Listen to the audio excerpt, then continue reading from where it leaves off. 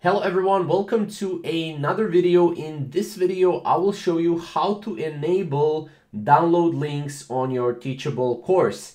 This is very simple. If you have any questions or comments, you can comment down below after we finish this video, and let's get started. So first of all, what you need to do is you need to go to your courses. Obviously, make sure you log in into your dashboard on Teachable. Make sure you have a course, then log in into your courses.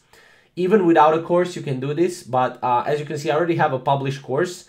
So if I go here, click on the course, I can actually go to curriculum right here. So go to curriculum, and then from the curriculum, make sure to select a video or a module or a category of your course here.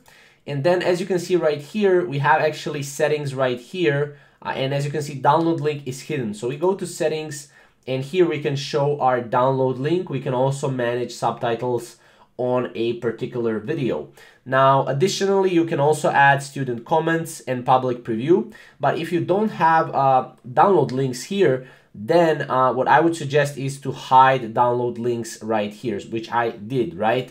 And then, for example, if I go to the the third here, as you can see, I can go here and I can basically again go to the settings and then show download links. So this is basically how to enable download links on your Teachable course. It's very simple, very easy. If you have any questions or comments, you can obviously always comment down below, but we'll see you in the next video. Thank you guys for watching.